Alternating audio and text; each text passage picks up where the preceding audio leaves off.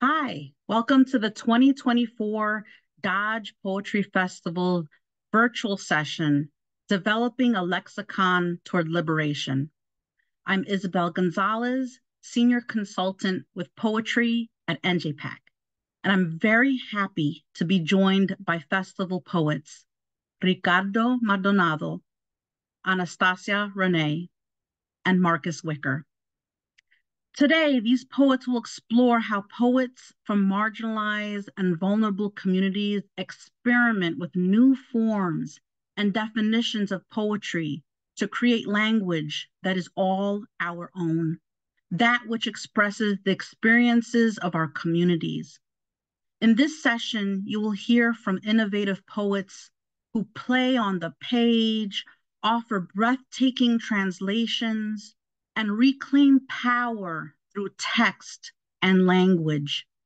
These poets will each read for 10 minutes, and then we'll create space for a conversation led by our poets.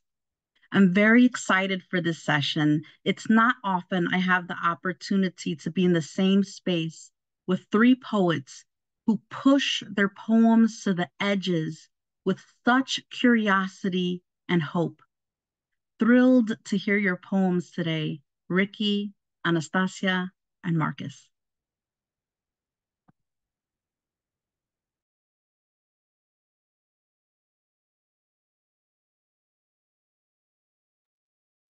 Hello, everyone. So glad to be tuning in from Puerto Rico. I have 10 minutes to myself, which feels like such a luxury in times like this. So before I read some of my work, I'm going to start with two loved poems. I like to think of myself as a Puerto Rican poet, therefore, well, I know I'm a Puerto Rican poet, but as someone who's part of an archipelago. And so with that in mind, I'm going to start with a poem by Langston Hughes, Island. Wave of sorrow, do not drown me now. I see the island still ahead somehow. I see the island and its sands are fair. Wave of sorrow, take me there. And then a poem by my friend, the wonderful Natalie Handel, um, of the Caribbean and also from Haiti and also of Palestinian descent. A poet I admire for many reasons. Catalog of Happiness. To forget where I came from, to be silent in all the languages I speak, to give up the different dialects mingled in my mind, to give up the desire to leave a far away street before I feel what's missing, to give up the man who didn't realize when we made love it would be impossible to hurt me, to give up all my maps on Via della Conciliazione, where my lover held his foreign name between his teeth, to give up my breath, to let the world bend in my lungs like a branch, to give up my eyes like scarred marble, to see an entire life in a window, releasing the heaviness of the fog, to give up traveling, to let an old sea reach a new sea, to forget all I gave up, to remember where I came from, to make it speak. And some poems I hope are in conversation with these two beloveds. How they cleanse the heart. We do not eat the heart if not its red fiber. It is Thursday. I sleep in the language of my country. I dressed the poem in Futura. One says myself, I am a first line. A first line damages song. Nuevo dia. Expound on my colony from the outside. A wave has its method. The shroud is my father. Describe democracy. A precedent is a vector. The body a geological insult. These poems are verdicts towards emergency, delay the assignment. Note, I loved, I loved, I love presently. I picked up my mother's prescription. Move your head to the right of the Republic. account for your citizenship with your new address. Did you vote for that civilian? Enter a name for your mother here. I lose my language to corrupt a field. The field is a consensus, a political face. And what does the book invent if not a heart is not the fire, nor a threshold? It is often that I find myself, as Natalie says, thinking between languages, living between languages, and forgetting myself, forgetting who I am, if not this webbing of words. Um, this is a poem that describes a particularly difficult moment when a racial epithet or ethnic epithet was thrown at me on the train. And this is when you are dragged into your skin, right? Dragged into the person that you are being perceived as. Um, had to use 6 words today. Once you, America, were a locus and owned, for example, in Brooklyn, an absolute gift, you reached out to me with your Charter of Rights, a republic of austerity measures and oversight, suggesting I was your subject to your dissertation as I was your reader. America, are you the president? The sea train in its abstract melancholy? Then forgive me when I lean towards the mystery inside. For example, our brethren called me Capricorn in Bushwick, Spick in Park Slope, suggested a translation of my last name, but that was in New Jersey. And if I were to find one benediction inside these 6 walls, it would be Marcus, my boss's cat, the deadbolt making my home out of Thanatos, so I may hope to be its human reader. 2 weeks after Maria, I sent a text despite keeping no receipt for $3 in that, oh, America, lay your immense wake over me. I alone in my room, I sing for us. I, America, whom you are holding now in hand. Book, forgive me everything. I've gotten up in my used sheets at 6 in the morning, America with a poem in mind. With 4 minutes to go, I'm going to read a poem that I wrote in Spanish and then translated into English. These poems came to me immediately after Hurricane Maria made a catastrophic turn across the Virgin Islands and then Puerto Rico. Um, Felt like a finger of God erasing as it went. In many ways, that's the action of empire, right? Um, and my attempt when writing these poems was to find my own form. And in fact, when younger writers ask me for advice, I say, take your time, find your form. Um, my form came out of pain, but also out of love and generosity towards my family in Puerto Rico and friends in Puerto Rico and an ever-growing diaspora. That is our humanity. Lesionado, which means injured. Maybe this will be a poem about power, reading, rereading, whatever shape the intelligence takes. Somewhere, somehow, the man, the state, somewhere seems to destroy, only we should be beautiful and practical, finding beauty will stand everywhere among 2 Victorias, my brothers and I among them. Home is a noun. Home is a soil. 1, 2, 3, 4, and I among them. Maybe this is a poem about power. Maybe this is a poem about love. Tal vez este sea un poema sobre el poder, leyendo, releyendo cualquier forma que la inteligencia pudiese tomar.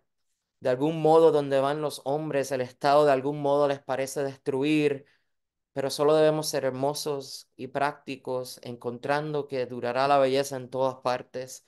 Entre 2 Victorias, mis hermanos y yo, ese hogar es sustantivo, ese hogar en su barro, 1, 2, 3, 4 y yo entre ellos. Tal vez este sea un poema sobre el poder, tal vez este sea un poema sobre el amor. Thank you so much.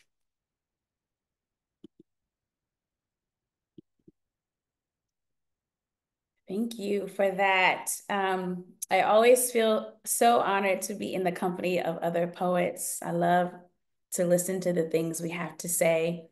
I want to give honor to the poets and writers and artists and creatives that have come before me, my ancestors. And I want to give honor just to every poet and writer who is still has the will and the want and the drive and the desire, the need even to do this work. Tonight, I'm going to read some newer pieces and then end with two poems from Side Notes from the Archivist. Elegy for the Underdog.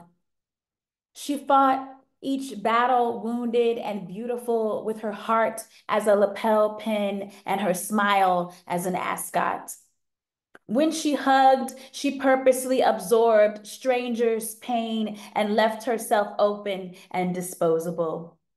Even inside a tossed can, she tried to heal trash. She was a shiny penny in a silver world, and no one knew her value was just 1 cent.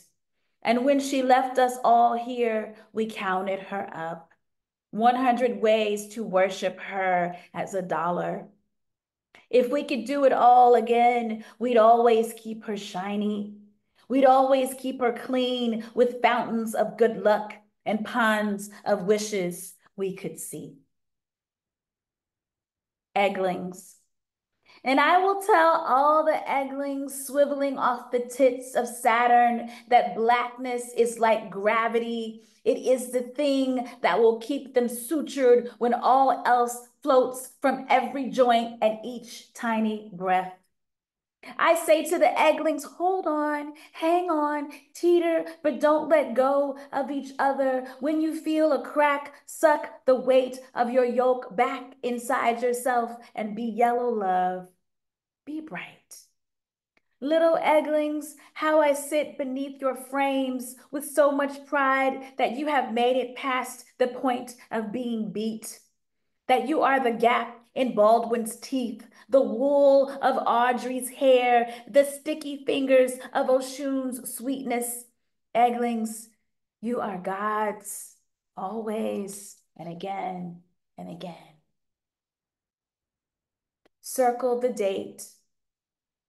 What is a holiday exactly if we are not allowed to be holy? If we are not allowed to worship our fathers' bruised skins? What is this celebratory song if there are bombs and blasted parakeets feathering our words? How many bells does it take to ring despair? How many dancing Grinches can you send to a sorrowful mother?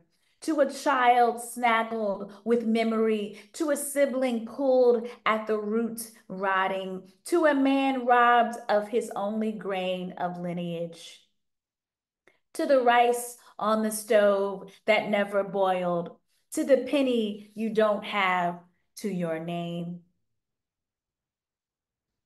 Ease. If I had been Diana in The Wiz, I may not have been so quick to want to go home. Me and Toto might have wanted to go to a hip hop cipher or watch people spray paint the buildings with abstract art. Home can be a place you love or want to love, a place all clad with nostalgia and negotiations, but if I were Diana, I might have eased on down the road a little slower to kiss a person on the lips and cut my dress shorter to show my shiny black Kansas knees. Might have looked for another Diana and fucked her on the edge of a yellow brick road and told all them witches, Glinda ain't the only thing good up in here. Two final pieces from Side Notes from the Archivist, the pilot series and the Black Girl series. In this episode, the Black girl contemplates, am I a cannibal? Am I a cannibal? Am I a cannibal? All the ways she boils her rot and gums her bliss away. How no two fingernails taste alike, and eating crow holds the same texture as a lung. The Black girl's current catchphrase, everything gives her life, because most days she wants to live. And how can the Black girl live when she is the butcher of her own skin? Last piece, episode 24. At the Black girl's job, she overheard coworker A tell coworker B that she heard kale is the new vegetable. And Black girl thought to herself, there ain't nothing new about kale or collards or mustards or soil underneath a Black girl's fingernails. And the Black girl's second job, she overheard coworker A tell coworker B how excited she was to go on the camping trip to connect with the nature and the tent and the living on the land and the stars and the moon and the water and the quiet of Mother Earth. Later on in this episode, the Black girl walks a country mile in her own food desert just to get a fresh bunch of greens. The Black girl wonders how it is that she has become Mother Earth's stepchild, how it is she has to pay for the moonlight and water, how it is she fell like a shooting star, how she cannot see her bright in her mother, and she focuses on the boundless sky. Thank you.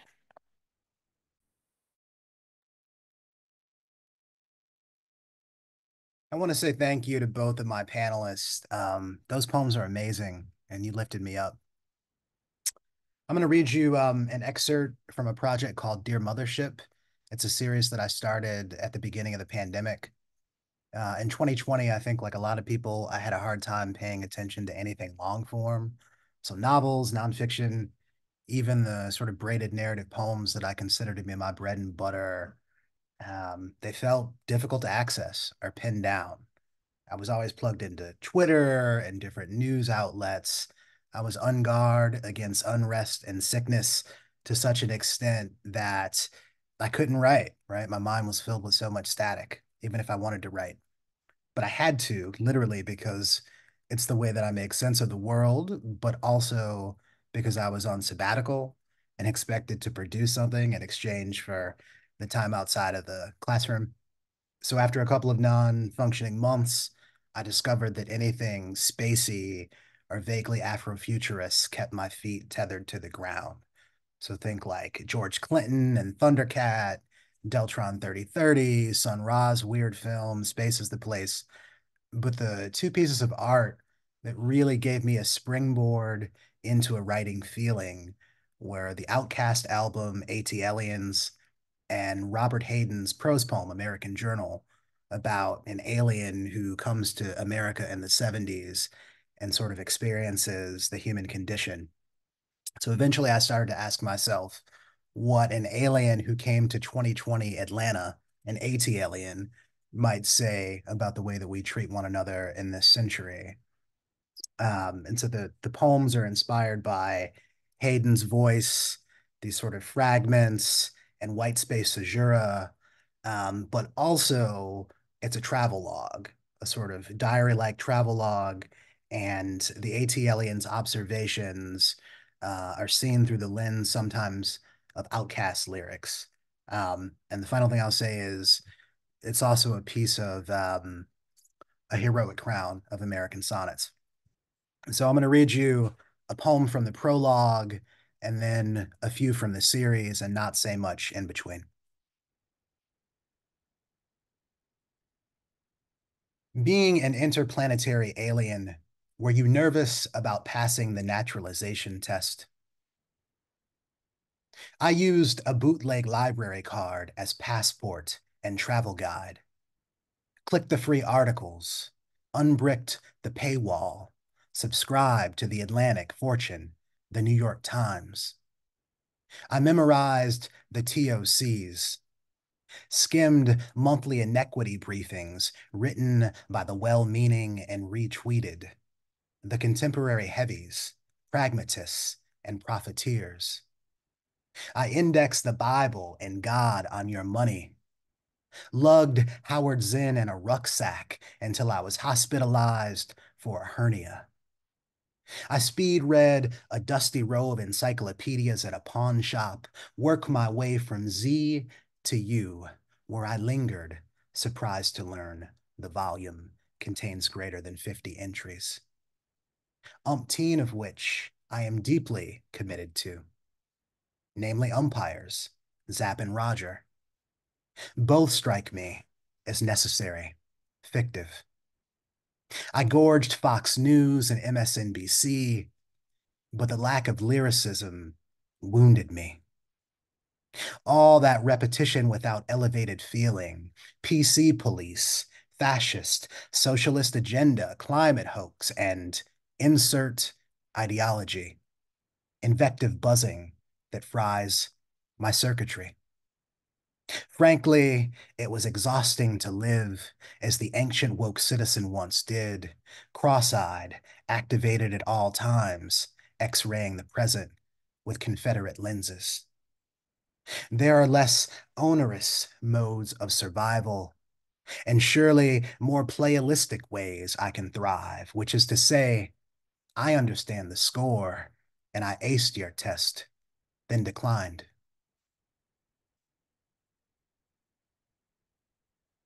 February 4th, 2020. Dear Mothership, it paralyzes their country, mercy. I will teach them how to be neighborly, how to atomize property lines, how to lubricate the shut mouth of a mailbox, swallow the multiverse, ideas and chapters, presences and pilgrims. I will say to them, God's green card, did not it extend to Egyptians? Were not even the accursed permitted entrance? I will say to them, when blood-sashed doors are shibboleths, and Wakatio Day, I will say to them, solemnly declare, Google it. Then Wikipedia, Rap Radar, and Andre Ben taught me this. Alien can blend right on in with your kin.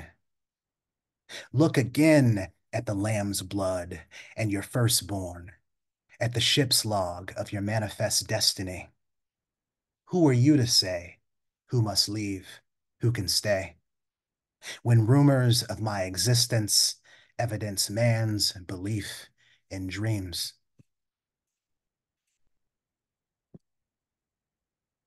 June 18th, 2020. Blue flu hit 171 Atlanta cops after 2 officers charged in Rayshard Brooks case. Fox News. Dear Mothership, America where sometimes 911 is small potatoes, fries. The elements answer emergency signal at Wendy's drive-thru. Black citizen dies, killed. Shots fired, video. Biggie headline. Biggie headline, Black citizen inebriated, wrestles elements weapon, runs, fires, dies in hospital bed. Biggie headline. Power drunk element, backshot kills Black citizen, retaliates for minor resistance. To be African American is to be transmogrified. Through the elements glass eye, kernels inflame popcorn, kernels with corns sizzle into popped blisters, and sometimes a drunken public sleep looks like a friable emergency. And sometimes, less often, given video evidence, the elements answer for their crimes with inaction. Potatoes boiled, couch-ridden, they eschew fault and media coverage. Infectious, this elemental view, blackness as bacterial. A paralytic sickness, bias, blue flame, searing through red and white cells.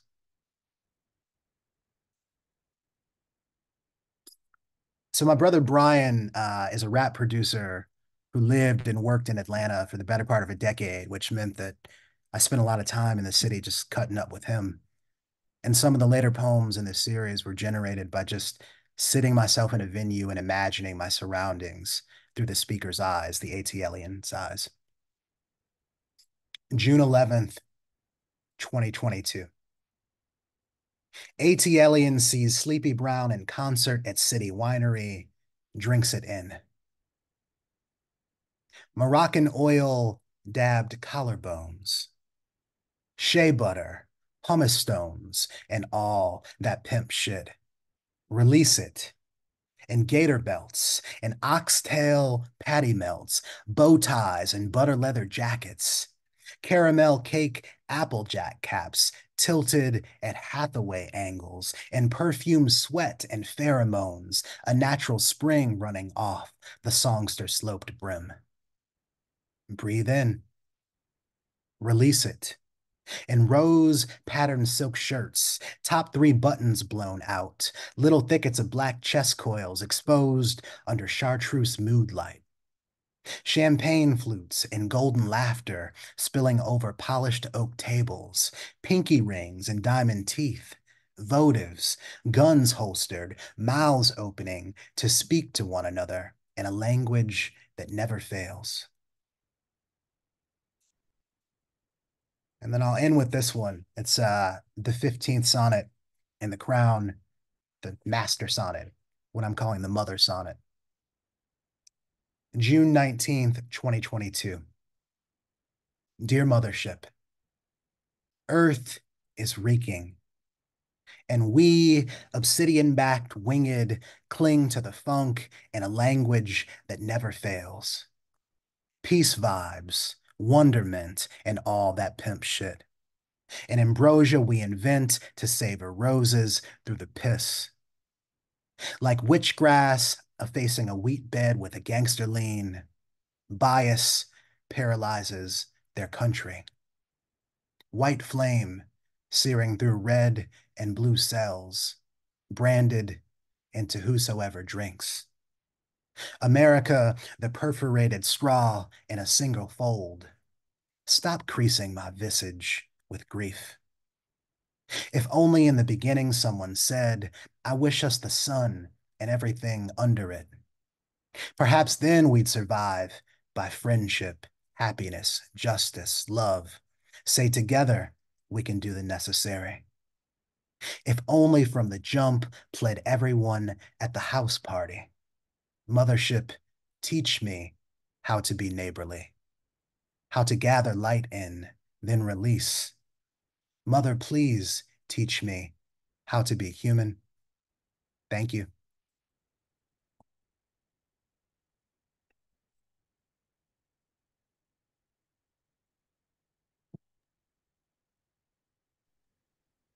Woo! To both of you, fire, amazing. I kind of want to start all over again. Yeah, me too. I want to hear Yeah. y'all again. Yeah. Isn't that always the way? You listen and then you're like, ah. Ah! Yeah, I know. It's No, really that was wonderful. I think the after hearing the both of you, I have like this burning question that I've had is even more of a burning question. And that is like, what do you consider liberation or being liberated on the page? I've been struggling with this, so I'd love to hear what both of you think, and then I'll weigh in. So here's a question. Can we make a demarcation between feeling liberated on the page and out off the page? Um, and well, obviously I think the three of us can attest to no, right? They're both intertwined. But the page, as a way to answer your question, Anastasia, the page gives me perhaps an invitation to be more courageous than I could ordinarily be.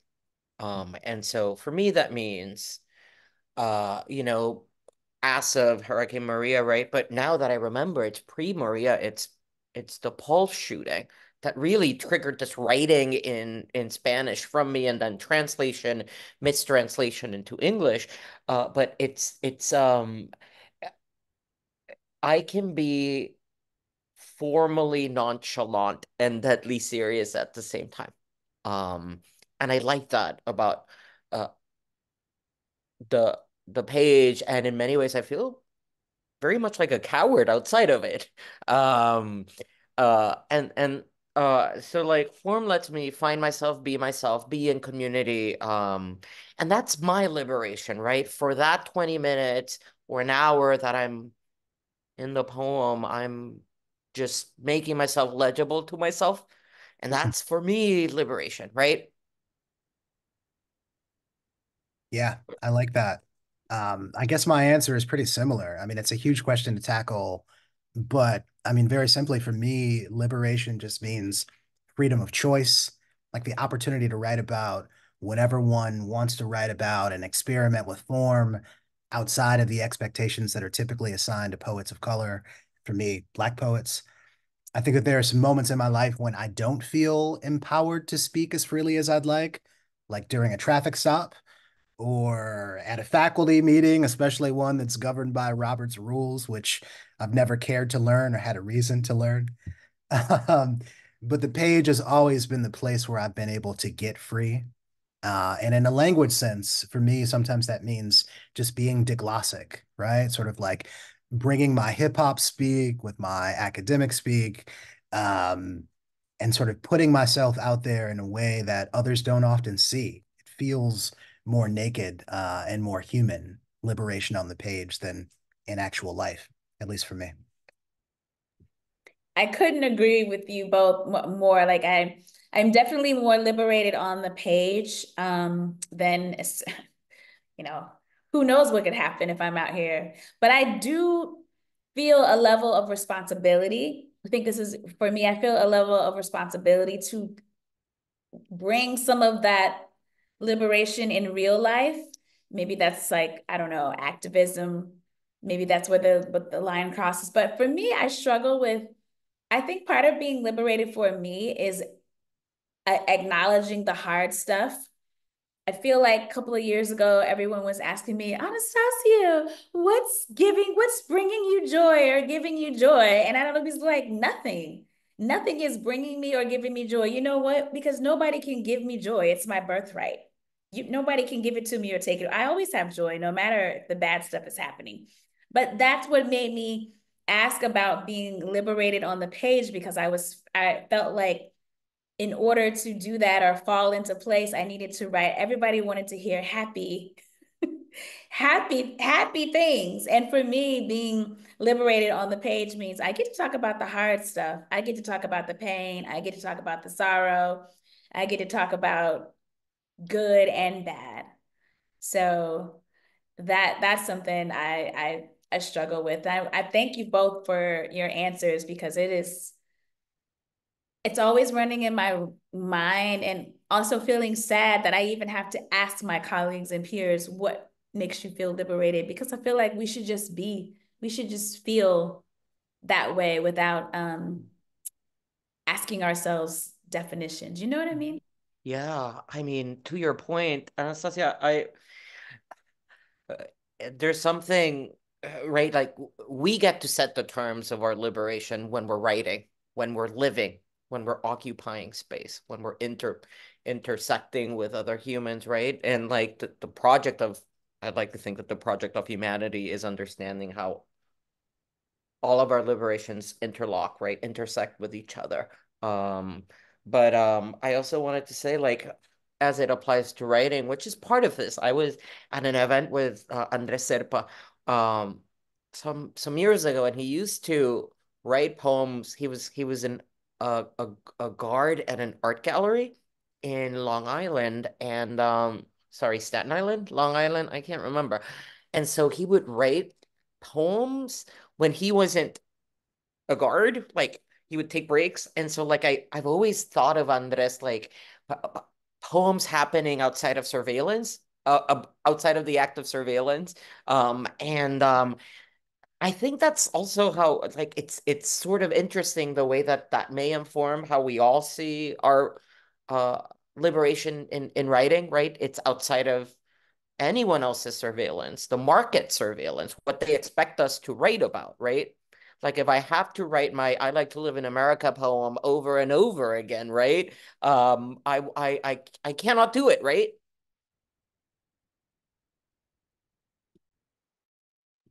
Yeah, I can see us all nodding, feeling the same way on the inside. Yeah, and one thing that I guess that I should have mentioned, I guess I just didn't have enough time.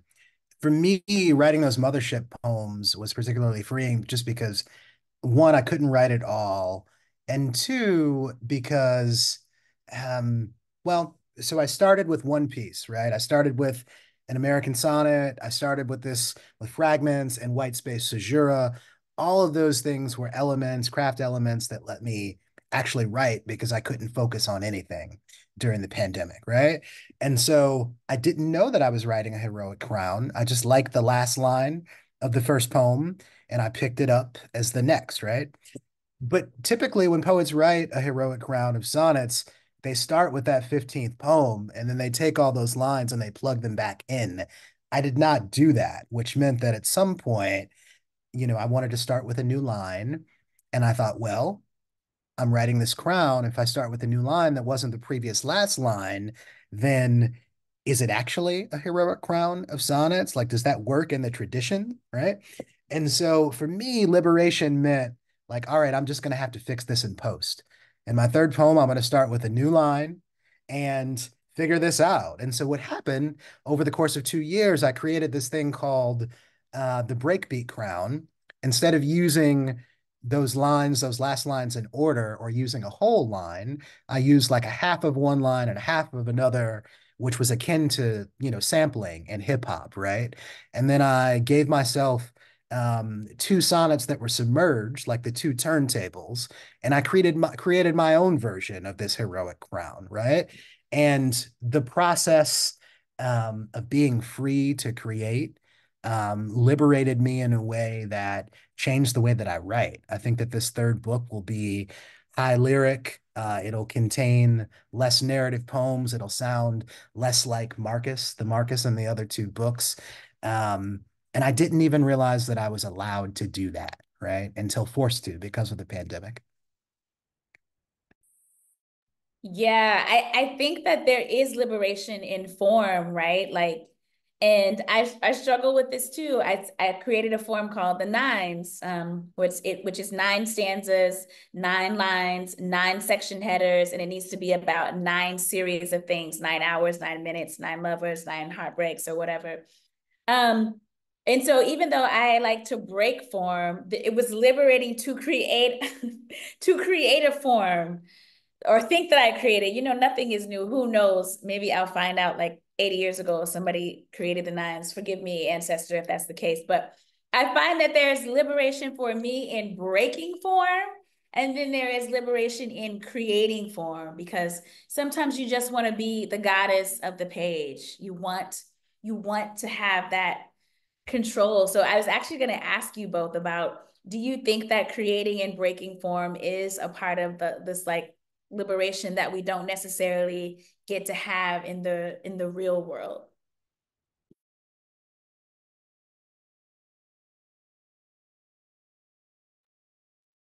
You want to take it, Marcus, or should I jump in? That's all you. Okay. So here's the interesting thing about me and form. Although, the for me, form is difficult for many reasons, primarily of which is most of my education came through, right? Iambic pentameter, right? That's how we all sort of like on-ramp onto form. And then you expand onto other geographies and other histories, right? But you can't write in iambic pentameter in Spanish. It's just that's not how the language works.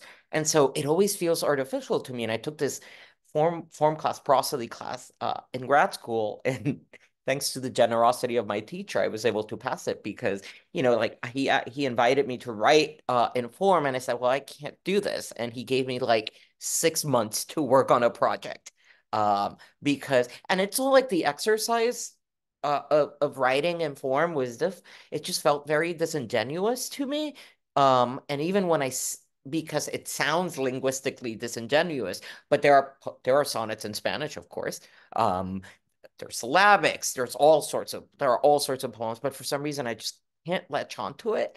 But one day I'll get there, right? One day I'll find myself in that little home.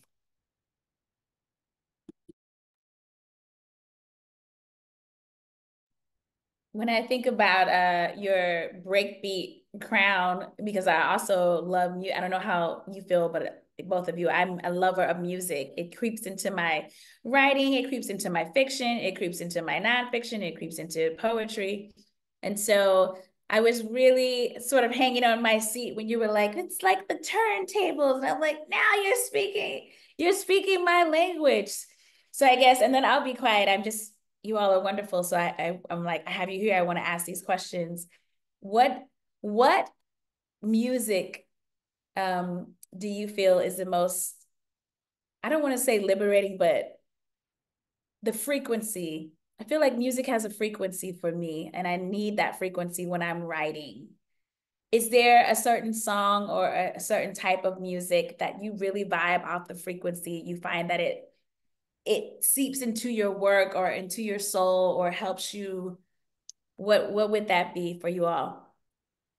Yeah, I mean, I've always said that, in order to sort of quiet my mind, I need the type of music that feels like I could hit a bump in a Cadillac and just like sort of keep going. And so for me, sometimes that's like jazz fusion. It's jazz from the 70s, like Fela Kuti. I've been listening to lots of European jazz at this point. Um, you know, my first two books, both of them are sort of entrenched in hip hop. The second section of the first book is called Beats, Breaks, and B-Sides. And I don't know if it's that I'm getting older and that I'm like turning into my father or something like that, but the sort of the post-bop jazz rhythms, for some reason, they quiet something in my mind that allows me to access slant rhymes in a way that actually hip hop doesn't when I'm writing. Um, Interesting about like music. My frame of reference is, you know, I write to the amazing ballads from the 80s and 90s in English and in Spanish. So I have a whole repertoire of Latin American music. And I also have, what came from the continental US.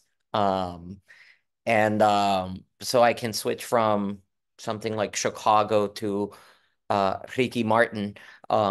In fact, I remember being young and um, his album Vuelve came out, and the lyrics of the song were published in the local newspaper. And I remember sitting with friends and thinking, how is he getting an additional syllable in this line? It just doesn't scan properly. And then I listened to it and it made perfect sense. He just sort of like skipped out of the line and then went back in it. And it was great. It was like a quick heartbeat of a moment. So yeah, ballads. And I think like my next book, I think I'm gonna dress it up with quotations from ballads, and just make it really like part of the texture of the book. Nothing like, mopping my floors and singing full-throatedly a good ballad from the 90s or 80s. I have a question. Marcus, wait, do you have one?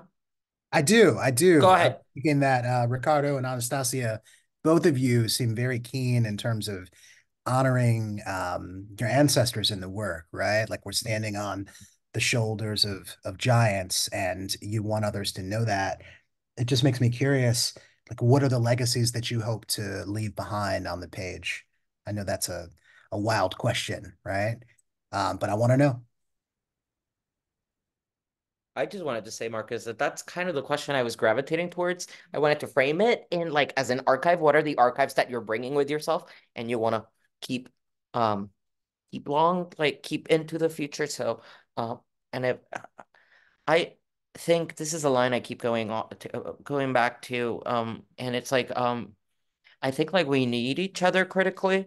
And so whether it is the voice of someone who came before, whom you met uh through a metaphysical encounter or through literature, right? Or through stories, or like what would it mean if we all treated each other as ancestors?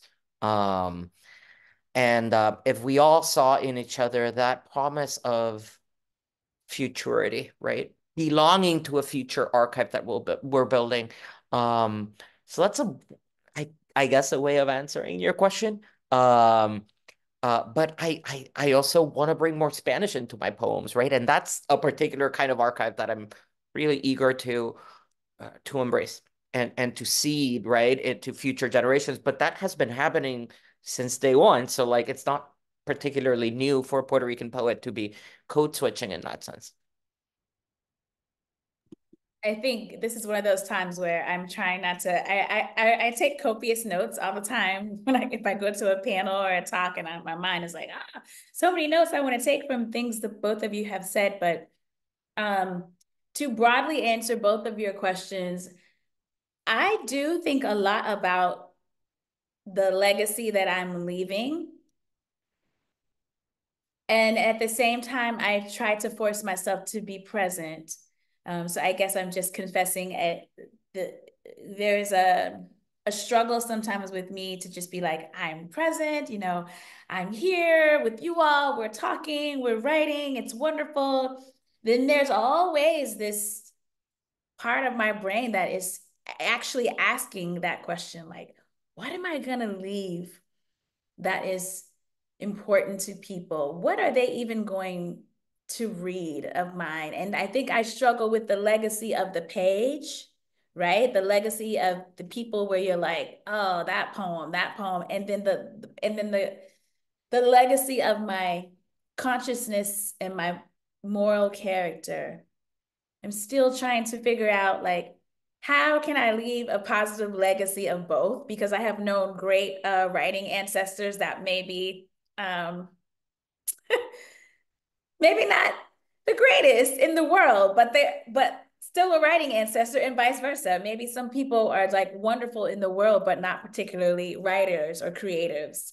So I think for me, I struggle with how to leave a positive legacy in in both realms.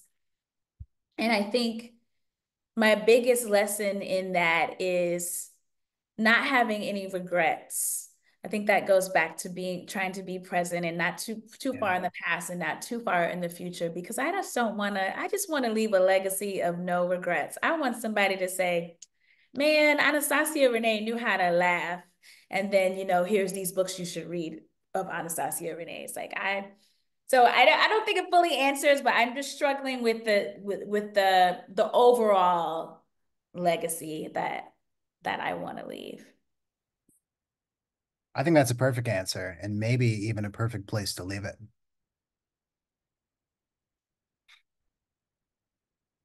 Well, this was Thank you wonderful. all so much. That was amazing. And what I was surprised at was throughout your readings how much I was laughing at the unexpected moments in all of your work. I found myself, it was like they were hard truths, but also there were moments of like, oh my gosh, this is happening in a poem, which is amazing. And something also that I loved, Ricky, is what you said when you said we get to set the terms of our liberation. I think that's so brilliant. And you all are doing that in your work, in your lives, and I just appreciate this conversation. So thank you all. Really appreciate it. Thank you all, and muchas bendiciones. Have a good night. Take care. Bye.